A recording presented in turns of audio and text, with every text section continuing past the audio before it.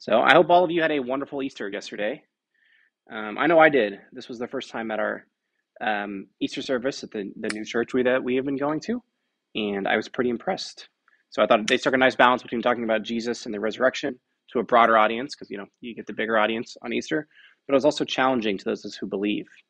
So the worship was great, and we sang one of my favorite songs, in Graves into Gardens, and I thought it was a fitting song to sing on Easter, since that is a day that we celebrate the resurrection. So one lyric from the song that just kind of stuck with me as I was finishing up my lecture yesterday and just thinking about it, was the lyric in that song that says, "Because the God of the mountain is the God of the valley." So yesterday on Easter, we celebrated the mountain, the resurrection, the new kingdom. But for the next 2 weeks, it's kind of like a sidestep. We're going back into the valley. These 2 weeks are difficult to talk about. They're hard, they're painful, and they are you're very much in the valley, but it is the same God. So we see Jesus unjustly arrested and unjustly put on trial. He's betrayed by his own closest followers, and he's beaten severely. So this section of Matthew, it's enraging, it's disturbing. I found it extra so, having spent so much time with Jesus this year. Spent so much time just seeing what a perfect man he is. And not that anybody deserves what Jesus is going through, but he really didn't deserve what he went through. And yet we know that God is still at work, still with Jesus, even in the deepest valley, and that we need to go through the valley over the next 2 weeks to understand and appreciate the mountain. So our first section tonight is 26 verses 47 to 56. So it is Jesus being betrayed by Judas and arrested. I'm going to read the first 3 verses of the chapter to get us, or not the chapter, but the section to get us started. So while he was still speaking, Judas, one of the 12, arrived. With him was a large crowd armed with swords and clubs, sent from the chief priests and the elders of the people. Now the betrayer had arranged a signal with them. "The one I kiss is the man. Arrest him." Going at once to Judas, Judas said, "Greetings, Rabbi," and he kissed him. So here we have it. This is the moment of Jesus' betrayal. There are a couple of things of note I want to point out. First, it's interesting they came at night with a large crowd. We're told in other Gospels is a mix of Roman and Jewish soldiers. So Jesus will point this out later in this text, but he's a very public person. There's been no secret where he's been. He's been in the temple. They could have arrested him lots of times. But there would have been a lot of people to witness this and potentially, cry out or fight on Jesus' behalf. They don't want to make a scene. Something that needs to be done under the cover of night with no witnesses present is almost always something that doesn't need to be done at all. Must have been difficult to see, and maybe some of these Roman soldiers don't really know who Jesus is, because they need Judas to kiss him to properly identify him in this moment.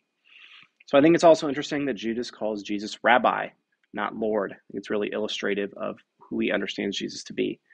The people we've seen called Jesus Rabbi in Matthew are the ones who don't understand who Jesus truly is. It's all the teachers of the law and the Pharisees who refer to him as Rabbi. The people who believe in Jesus, who really understand who he is, they'll call him Messiah.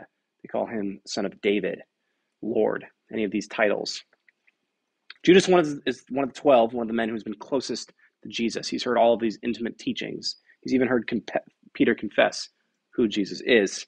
And yet he himself still doesn't know who Jesus is.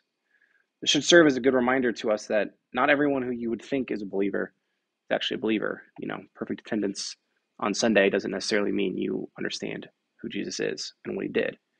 And also that each person needs to know who Jesus is for themselves. Just because you're part of this tight, intimate group, you don't understand who Jesus is just through what the group understanding is. It is a decision you must reach on your own. So the men arrest Jesus, which causes one of Jesus' companions, we know this from the Gospel of John to be Peter, to step up and cut off one of the ears of the guard. So this is an interesting detail to include. Also the fact that Matthew doesn't mention this in his Gospel, who did it, is another interesting detail. It seems likely that Peter isn't swinging for somebody's ear. You don't do that. You go for the head and you take the ear off as a consequence. He's trying to kill somebody here. So he's willing to kill for Jesus in this moment, which is interesting, where we will see him in the second section. Anyways, the fact that Matthew doesn't name Peter, but John does name Peter, helps with some of the dating of the Gospels, if that's kind of your thing. Peter may very well have still been alive when Matthew wrote his Gospel. And you don't want it really out in the public that this man tried to kill a Roman soldier. But John we know that John was the most likely the last of the four Gospels written. The fact that John feels more comfortable sharing Peter's name at this point probably means that Peter has died, and that kind of lines up with where the scholars think each one is written.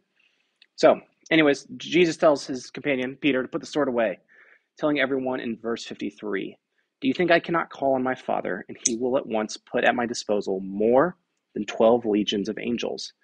But how then would the scriptures be fulfilled that say it must happen in this way?"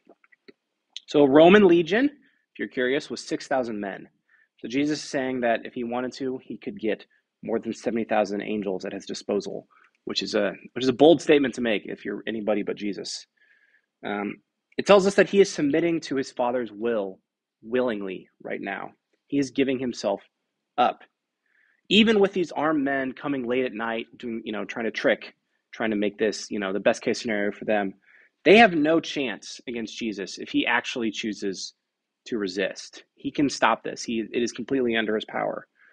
But Jesus knew this was coming, and he knew it was his Father's will. He's been praying and discerning that all night. And he knows that the scriptures attest that this is going to happen. So he willingly gives up his power and lays down his life. Just because you have the power to do something doesn't mean you should do it. Doesn't mean it should be done. You need to pray to discern our Father's will before acting, just like Jesus did. I've mentioned this before, but Jesus gives us another lesson in these verses, and in verse 56, when he says, "But this has all taken place that the writings of the prophets must be fulfilled." Jesus read what we now call the Old Testament. Those were his scriptures. He saw in that story how what happened to him must happen. He got that from the Old Testament. So when we read the Old Testament, like we will in our study next year, we need to understand the Old Testament in the process of how Jesus did, that they are all point that Jesus had to suffer and die on the cross. And we do that because that's how Jesus read the scriptures, that's what he got out of the scriptures, and that's what I want to get out of the scriptures, to read like Jesus. So we end this section with the disciples deserting and fleeing Jesus. All the men who had seen all his miracles, who had walked with him for so long, who had heard him predict that this very thing would happen multiple times, they lose their nerve and they fail their test of faith. This makes me mourn for Jesus. He is now alone, very alone, which only has to heighten his feelings, just the awful feelings that he's going through. It also makes me see just how fallen all of humanity is. I cannot say I would be any better than the disciples in this moment. I'm sure I would flee. So God is so faithful. He is so loyal to us that he sent his son to die, and the son willingly takes on that burden. But far too often we scatter when we face true adversity. In fact, I would say we need Jesus' power. We need the power of the Holy Spirit in those moments to strengthen us. So my principle for this first section is Jesus willingly submitted himself to God's sovereign plan. Jesus knows this is coming. He makes that clear in his response to Judas. He's made it clear in previous parts of Matthew. He knows this is his time. He had armies of angels at his command that he could have just had come and save him, among myriad other options that he could have taken. And he chose to submit to God's sovereign plan, even though he doesn't want to, or he really wouldn't have minded if God would have given him another way. He makes that clear. It was going to be incredibly painful and awful, and he knew it. But truly, what an incredible and wonderful Savior we have in Jesus. My section tonight is the end of Matthew 26. Maybe I'm going the wrong direction. 26:57 through 27:10. So Jesus is now tried before the Jewish leaders and denied by Peter. If this all kind of feels like a sham to you, good job. You were able to just notice what a farce, what an injustice this all is. So Dr. Hannah helpfully lists all the issues that we know about that are taking place during this mock trial that he gets, saying the trial of Jesus before the Sanhedrin is filled with illegalities. It's violations of Jewish law. People who are supposed to most uphold Jewish law are the ones who are ignoring it now when they need to get to what they want. Capital trials were to be held during the day. not at night. This was held immediately at night. Verdicts were to be rendered the following day, not immediately. Trials could not be held on the eve of a feast day, which this is. Witnesses were interrogated according to the law, not just grabbed haphazardly. Blasphemy could only be charged for taking God's name vainly, which Jesus never did. Also, he has no defense attorney present for him. However, if Jesus was arrested Thursday evening and the Sabbath began on Friday evening, things had to be done quickly. Also, Pilate only heard cases very early in the morning, just did something in his morning before going on with the rest of his day. So that's why they had to just ram this process through. So the teachers of the law, who claim to be so obsessed with upholding God's law, they're willing to discard it when someone threatens their power. I see this kind of behavior too often in any big organizations, but that would include churches and religious organizations. They receive scrutiny and pushback for legitimate failures. The ends do not justify the means. And in this case, both the ends and the means are wrong. So the Sanhedrin, if you're curious, it consists of 70 men plus Caiaphas, the head priest. But it's pretty likely not everybody was there.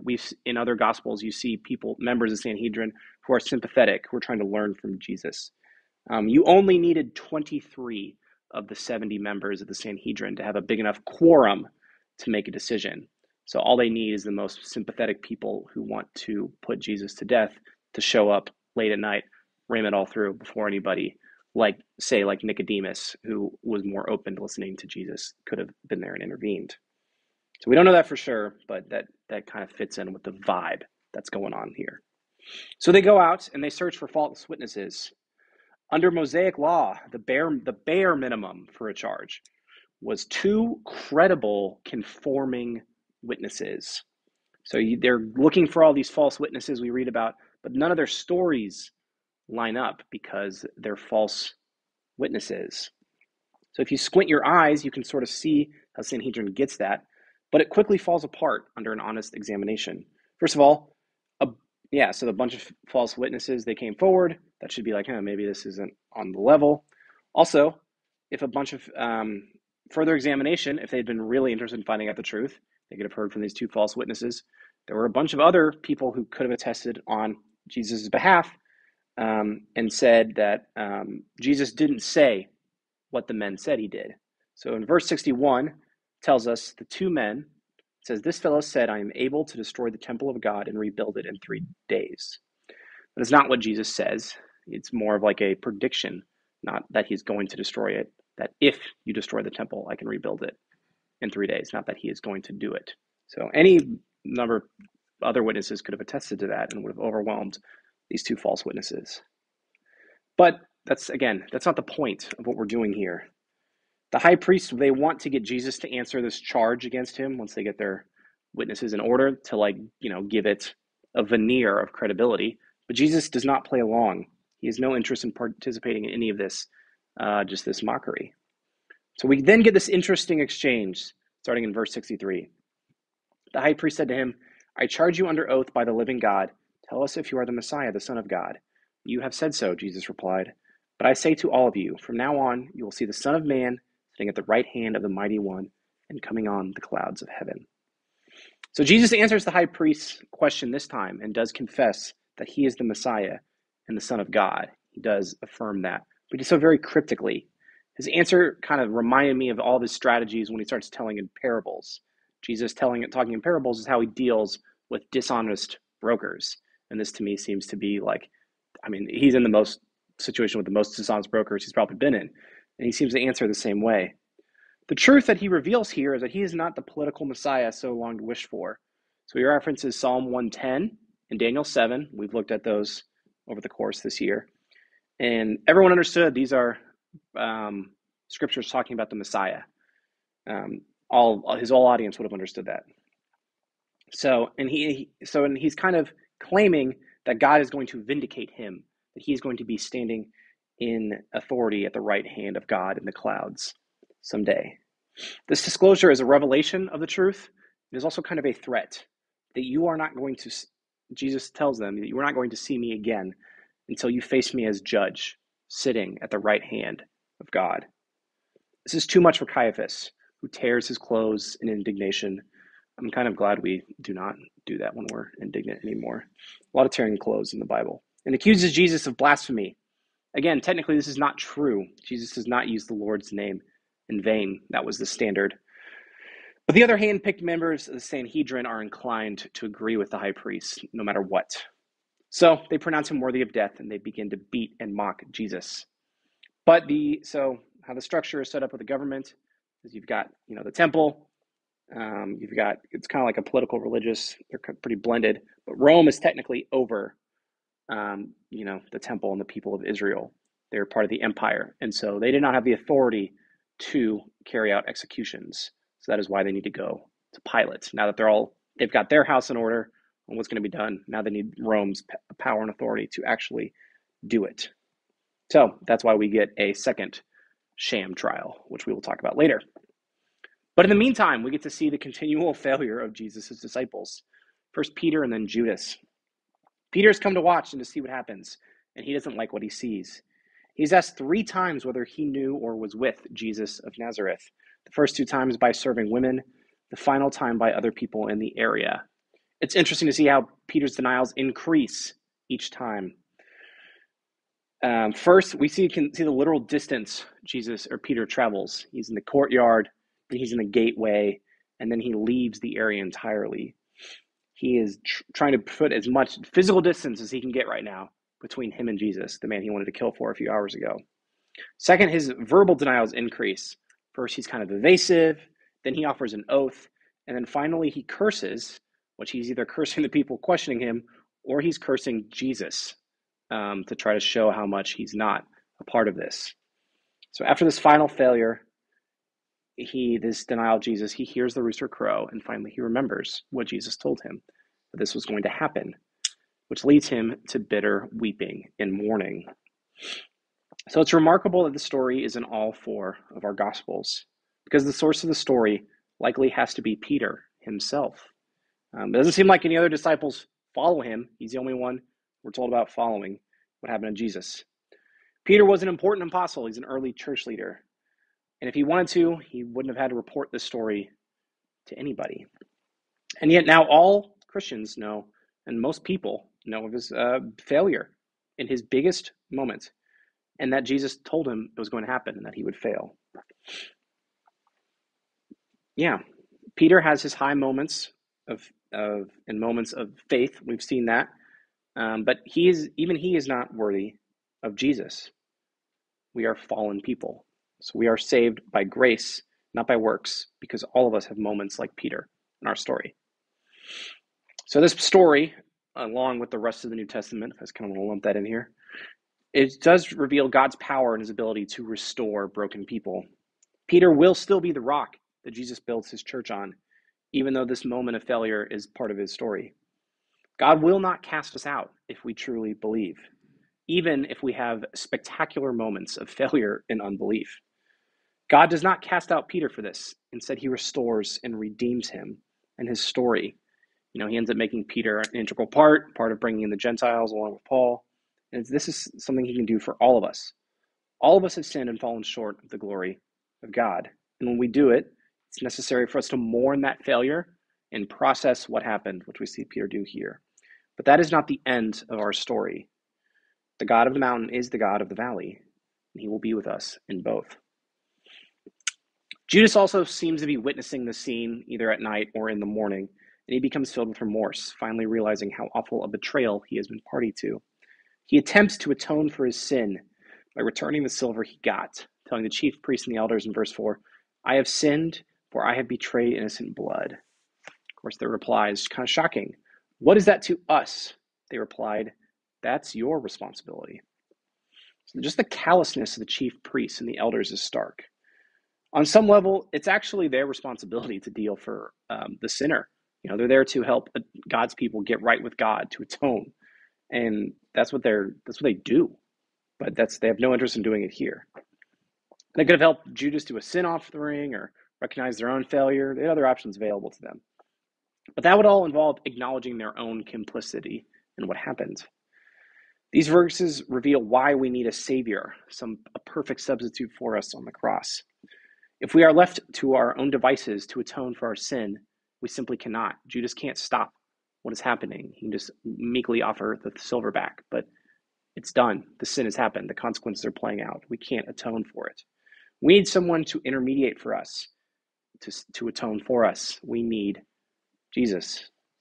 I'm so grateful that Jesus sees my sin as his responsibility, that he humbly submitted himself to the Father's will to help me so I wouldn't be in the situation like Judas is. Because without something in someone else to help us be made whole, be made right, we are hopeless. We are dead. Judas seems to reach that conclusion, and he ends his own life, making his story a just complete tragedy.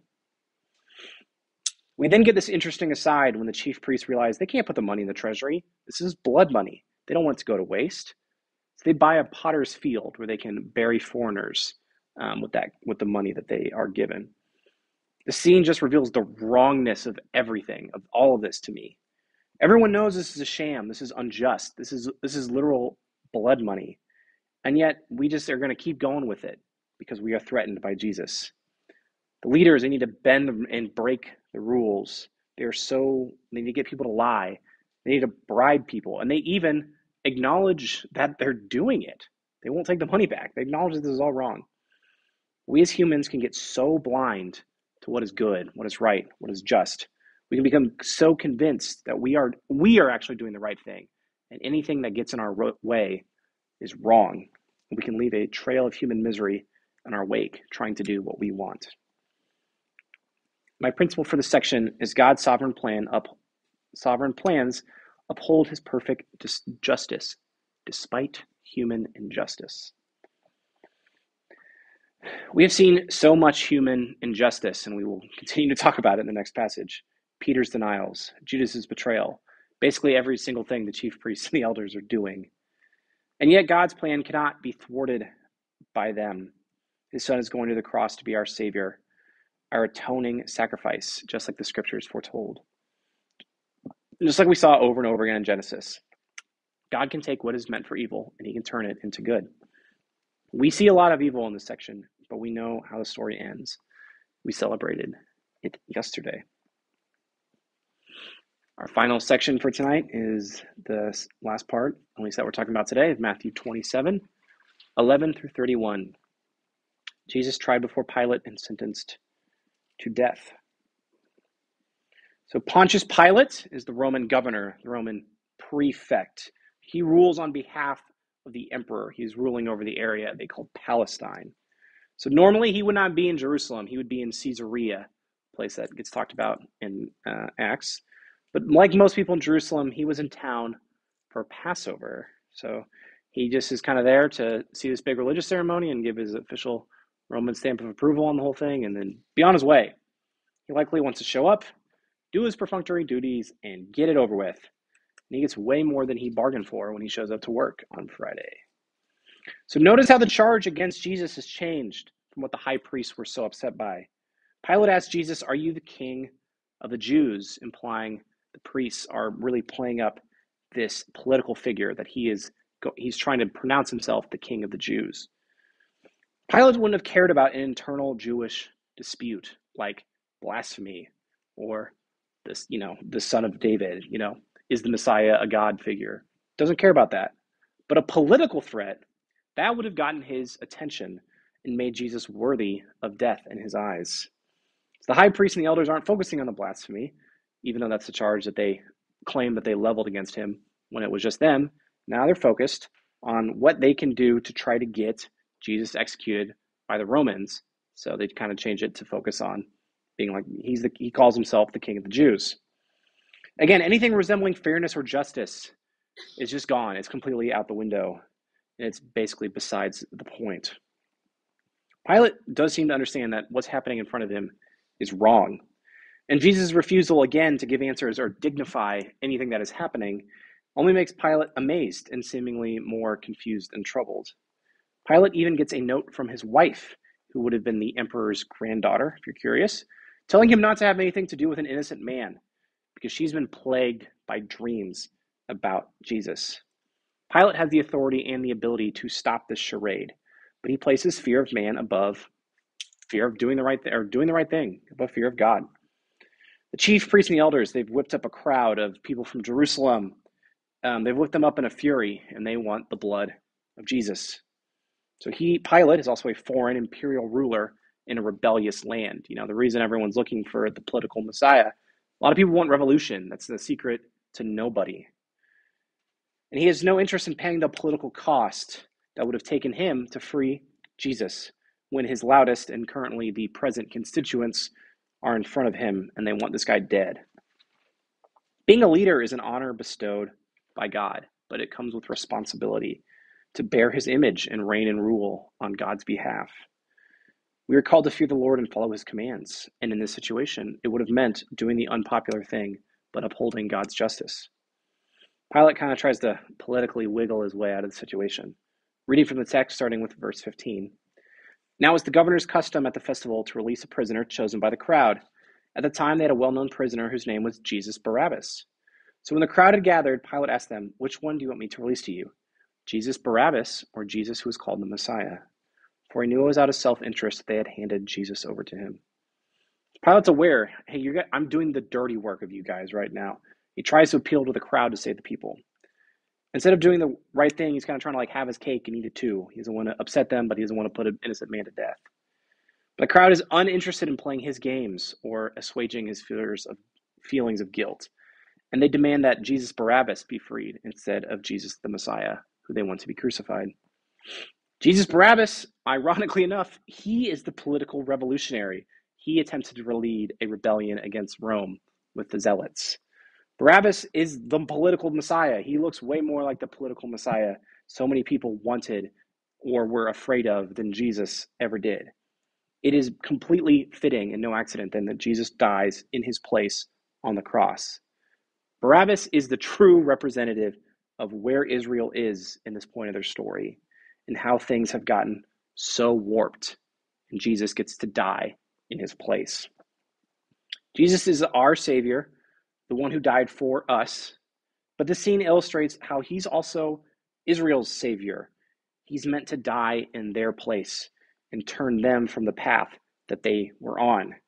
And while some Jews will receive the message of Jesus, many, including many in the leadership, will not, which is why the temple will fall within this generation.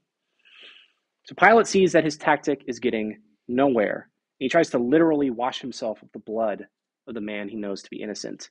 What's interesting is Romans didn't really wash their hands. So he's picked up on some Jewish customs. He's kind of trying to show it back to them. We talked a lot about hand washing in an earlier chapter. So I thought it was an interesting detail.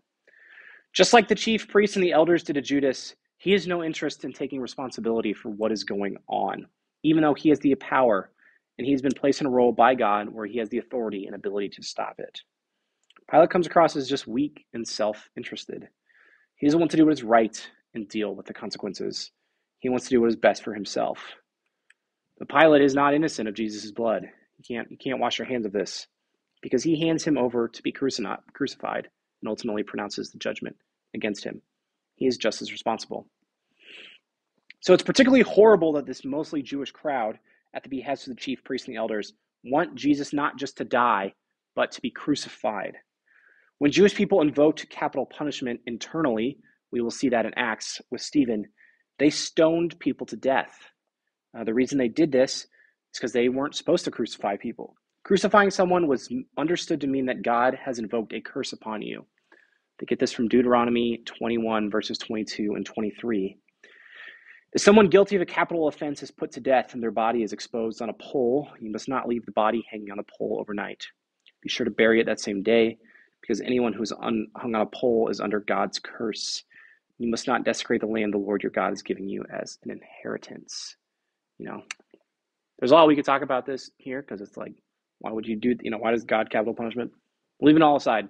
But this is what they're referencing of it was a curse. They didn't just want Jesus to die. They want him to die in a way that is going to make him feel like God has cursed him. They want to do so in the most humiliating and painful way possible. And again, if they had any interest in carrying out just capital punishment and not just trying to humiliate Jesus, they just would have stoned him. The section ends with a brief but terrible description of the abuse and mocking that Jesus receives. He's flogged. The Romans had a particularly cruel way of flogging people. As a preliminary to crucifixion, the victim will be whipped with leather straps that had bone or metal fragments attached to the ends. So they're almost flaying you alive. The flesh will be ripped from the back of the sufferer, and sometimes salt will be poured in the wounds to make it, one, more painful, but two, to get you to stop bleeding so you could survive until your crucifixion. It's brutal. This is brutal stuff. The Roman soldiers seem to view this as a wonderful opportunity to mock their would-be political threat. They pretend to dress Jesus up as a king, and they bow to him. They give him a crown of thorns, which is really painful, and they end up beating him in the head over and over again. Again, apparently it's simply not enough to kill Jesus. You need to torture him, both physically and mentally. The ability of us human beings to be so cruel to each other, it's terrible. It's mind-boggling. And this is one of the clearest examples of that. Here we have a man who's done nothing but teach the truth, heal the sick, and advance God's kingdom. And his story ends with him being tortured, mocked, and headed to the cross. I guess thankfully it's not the end of his story. That's what it looks like it's going to be the end of his story. My final principle for tonight is human evil cannot stop God's sovereign plans. This section, not just human injustice, but human evil. This section is particularly cruel to read, from the casual indifference and just inhumanity of Pilate looking at this innocent man, to the outright viciousness of the crowd, the Roman soldiers, and the leaders of the Jewish people. All these people thought they were stopping Jesus. They thought they were putting him in his place, putting him back to where he belonged. But instead, their evil is what allows God's sovereign plan to go through. And Jesus was sent to the cross where he could be the perfect substitute and sacrifice for all mankind. It can be difficult to see and observe all this evil and really trust that God is sovereign, even when we know the end of the story. God has given humans ability and authority to reign and rule on his behalf, and we frequently misuse and abuse that authority. We see that plainly here. But God's plan for this world is to save it, and he is still able to accomplish that goal, even though everyone thinks they're getting in the way and stopping it. Because God cannot be thwarted or stopped. And he can take these moments of being in the lowest parts of the valley and take us to the mountaintop. Let us close in prayer. Dear Heavenly Father, we thank you. We thank you for your Son and his willingness to humbly submit himself to the cross, Lord, and all the pain and suffering that led to. We thank you that he was our perfect substitute who went to the cross and died on our behalf. Just pray that you would be with the discussions tonight. They would be fruitful and honoring to you. In your Son's name we pray. Amen.